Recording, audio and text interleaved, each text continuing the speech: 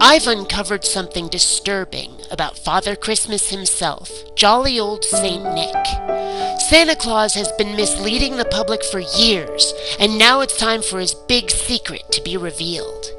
What do we know about Santa Claus? Specifically, what are we told about his workforce? Allegedly, all of the toys that he distributes to children around the world are made by elves. That is the legend, is it not? But how are these toy-making elves described to us? According to Wikipedia, green-clad elves with pointy ears, long noses, and pointy hats as Santa's helpers or hired workers. They make the toys in a workshop located in the North Pole. In this portrayal, elves slightly resemble nimble and delicate versions of the dwarves of Norse mythology. Wait a minute. They resemble dwarves? But what about non-Christmas elves? Again, according to Wikipedia, elves were originally of a similar height to humans. It wasn't until later legends arose that they were reduced in height, and I believe wrongly so.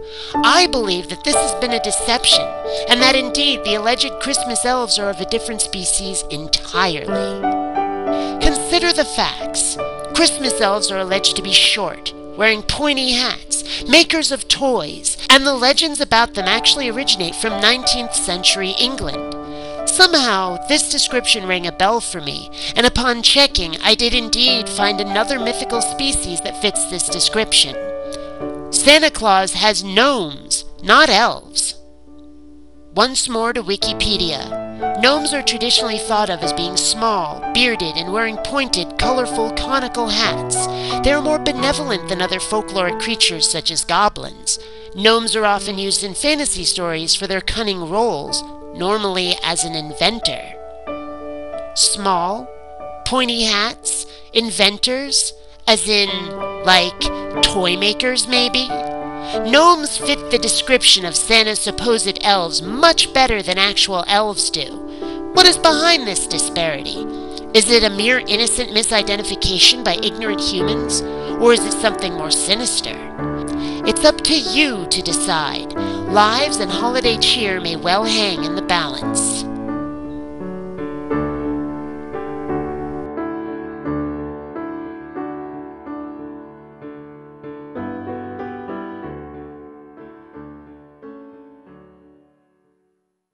Please take the time to rate this video. And hey, if you dig what I do, subscribe. You might also enjoy my webcomic, The Adventures of Kinneara Baxter. You'll find a link in the info bar. Every time you rate, an angel loses its wings.